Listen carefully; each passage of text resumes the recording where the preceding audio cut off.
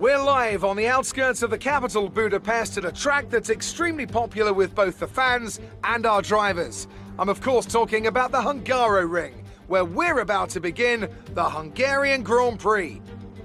We're northeast of Budapest for the race today at the 2.7-mile Hungaroring circuit. 14 corners here, 8 to the right and 6 to the left, on a track where downforce is king and passing is notoriously difficult. And as always,